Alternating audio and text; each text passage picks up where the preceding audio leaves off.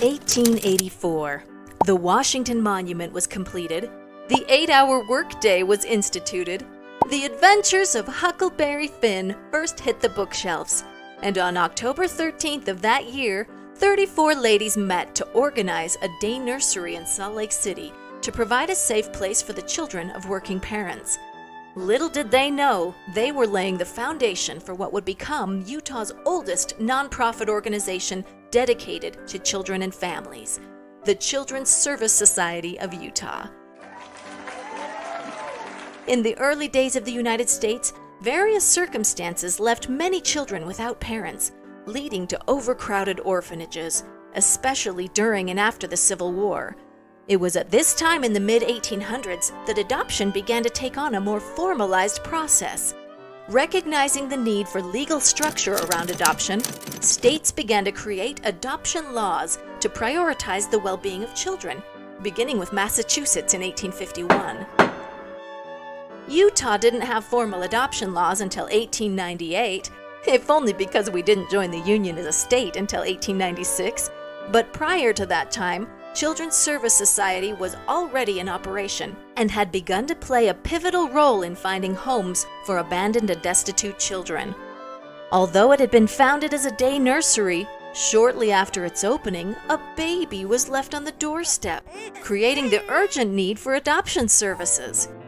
As adoption practices evolved nationwide, CSS was there, helping to shape a more compassionate system that looked at the needs of the children first and foremost. CSS officially expanded its mission in 1927, changing the name from the Orphans Home and Day Nursery Association to Children's Service Society of Utah. We became more than just a home, we were a lifeline for children in need.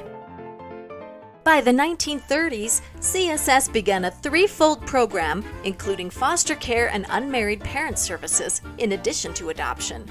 Miss Marguerite Wooden, an enterprising woman from New Jersey, educated at the New York School of Social Work, became our executive secretary in 1928 and began to advocate for children to be placed with family members or community volunteers in a foster home type situation, rather than institutionalized in an orphanage.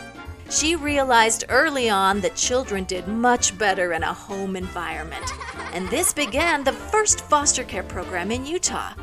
A significant number of children were adopted by families who had fostered them first. This program became so successful that by the late 1930s, CSS no longer needed the large orphanage building it had occupied at 12th East and 13th South in Salt Lake City. In 1943, we moved into the historic Ezra Thompson Jr. House, which many of our alumni still remember visiting as children. CSS was there until 1996, when maintaining a historic building became too costly. The post-war baby boom also meant a boom in the number of adoptions occurring in the U.S. From the mid-1940s through the early 1970s, Children's Service Society placed hundreds and hundreds of infants into adoptive homes. However, adoption practices at that time were very different from today, shaped by the values and social norms of that era. Many women who placed their babies for adoption were often hidden from the public eye due to the stigma surrounding unwed motherhood. Maternity homes were common in many states and provided care for unmarried pregnant women, but often in an impersonal, institutional setting. Women in maternity homes were isolated from their families and communities, and many reported feeling heavily pressured into placing their babies for adoption. In contrast, CSS embraced its philosophy against institutionalization by utilizing wage homes. These were volunteer families who offered room and board to pregnant women in exchange for childcare and light chores. This provided a more supportive, comfortable, home-like environment, allowing women to make decisions about adoption without the pressure or isolation found in institutional settings. CSS's approach attempted to prioritize the well-being of both the mother and the child, ensuring that women had the privacy and space to thoughtfully consider her options. For the babies, the adoption process was also very different from today. Instead of being placed directly with their adoptive families after birth, Infants were cared for by dedicated volunteer foster families in what we called baby boarding homes. These families lovingly cared for the newborns until adoptive families were selected, legal matters were resolved, and doctors confirmed that the babies were healthy. Adoption workers aimed to match children with adoptive parents who resembled them in looks and who shared similar hobbies and educational backgrounds as the birth parents, believing that this would help the children fit seamlessly into their new families. Transracial adoptions were very rarely practiced at the time. Additionally, it was rare for children with special needs to be placed for adoption, as the focus was often on finding homes for healthy infants who could easily fit in.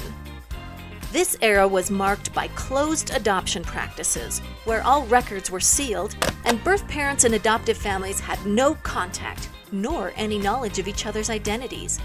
The prevailing belief was that this privacy would help the birth mother to move on and would protect the child from the negative stigma of illegitimacy. However, the reality was that it often left birth parents with unresolved grief, without any knowledge of their child's life after placement. For adoptees, with no access to birth records or information about their biological families, they often faced feelings of rejection, of identity loss, unanswered questions about their heritage, and difficulty obtaining vital medical history. In the late 1970s, research had begun to suggest that open adoption was better for children. CSS is proud to be the very first agency in Utah to implement what was then considered open adoption. In the early 1980s, our adoption practices were revised to allow birth parents to choose their child's adoptive family themselves, based on profiles and letters that families put together. Shortly after that, birth parents and adoptive parents began meeting each other in person before the adoption took place, and then continued to stay in touch through letters and pictures sent through the agency as an intermediary. By the 1990s and into the 2000s, those early steps into open adoption had evolved to fully disclosed adoptions, with most families knowing each other's names and continuing to stay in touch on their own without as much agency involvement. Today, almost 100% of the adoptions facilitated by CSS are completely open, allowing for stronger connections and emotional well-being for birth parents, adoptive parents, and adoptees. CSS launched the Connections program in 2001. Connections is a confidential intermediary program aimed at helping those who were adopted to locate information about their origins and potentially reunite with biological family. Since then, CSS has supported nearly 300 reunions. Each reunion is special, and each connection is unique. What sets Children's Service Society apart from other adoption agencies is that we are not just an adoption agency. CSS is a social service agency with several different programs for families and children. This means that if an expectant parent comes to us considering adoption, we're here to help. But if she decides on another option, our services don't stop there. If she chooses to have a relative care for her child, we can refer her to our Grand Families Kinship Caregiver program.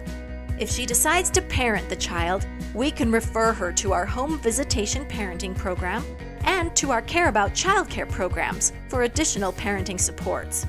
In this way, CSS is truly able to offer non-coercive options counseling around the pregnancy because we are not invested only in adoption. We can be invested instead in meeting the needs of the child in a way that she decides is best. We are incredibly proud of the way our services can wrap around a family in need. This, in part, is why in 2018, CSS received the Utah Ethical Leadership Award, highlighting our commitment to providing ethical adoption services. Today, fewer adoptions are taking place around the country than ever, and that includes through Children's Service Society. But even though Children's Service Society is not taking part in nearly 100 adoptions a year like we did in the 50s and 60s, we are still invested in serving adoptive families, birth parents, and adopted people. CSS understands that adoption is a lifelong journey, and so our adoption services don't stop after placement. We're dedicated to growing post-adoption support for Utah's adoption community. offering resources like our Connections program for search and reunion, adoption-related counseling, and support groups for adult adoptees, birth parents, and adoptive families. Plus, we're excited to improve community resources through our new TAC training program. TAC stands for Training for Adoption Competency, a curriculum developed by the Center for Adoption Support and Education that seeks to educate counselors and others who work with people affected by adoption to understand how adoption can play a role in the issues and the family dynamics of their clients. In 2023, CSS was proud to be selected as the only TAC training site in the state of Utah. As adoption continues to evolve, our unwavering commitment to children and families remains at the core of everything we do. We're here to provide compassion, guidance, and the resources needed to support each step. We strive to create an environment where every family can thrive. Celebrating 140 years of adoption, we reflect on the legacy of the 34 visionary women who came together in 1884 to champion the well-being of children and families. Their legacy has always been rooted in connection, connecting children to loving families, guiding birth parents in making choices that honor their bond with their child, and nurturing supportive communities that lift us all. From our humble beginnings to the present day, the heart of the Children's Service Society of Utah remains steadfast. We continue to carry forward their dedication and compassion, ensuring that every child has the opportunity to thrive within a circle of care and connection.